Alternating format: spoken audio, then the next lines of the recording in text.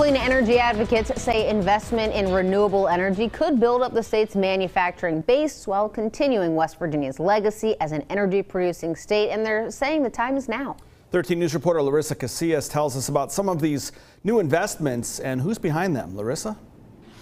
Well, there are still 9 operating coal plants in West Virginia, but with the cost of renewable energy going down in recent years, it's prompted some West Virginia lawmakers and businesses to take steps to encourage more solar and wind manufacturing, especially as the coal industry continues to decline.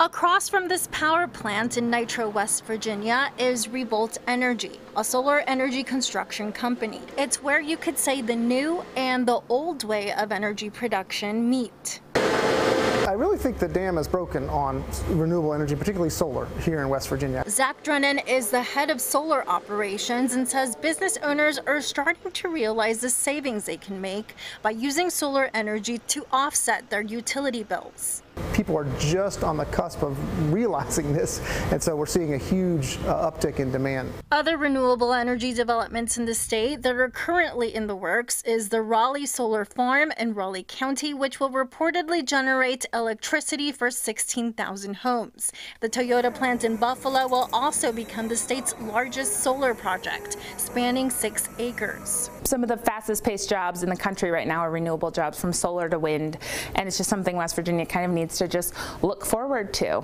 Delegate Kayla Young of Kanawha County is one of the voices at the Capitol who is pushing for more energy innovation in the state. She helped pass a bill that allows residents to lease solar energy at their homes. Still, she says old ties to the coal industry sometimes get in the way. So we had a bill to work on the coal communities and help coal miners, and we also have black lung bills every year to help coal miners and their families, and those bills don't go anywhere because the industry pushes back so hard. Companies like AEP made commitments to significantly reduce their carbon emissions, and both Drennan and Young say they don't want West Virginia to be left behind. Sure, we're not saying close the coal mines tomorrow, get rid of all these jobs. We don't want to do that. We want to do something that's a just, smooth transition. And Revolt Energy says they expect to double in size this year. At the digital desk, Larissa Casillas, 13 News, working for you.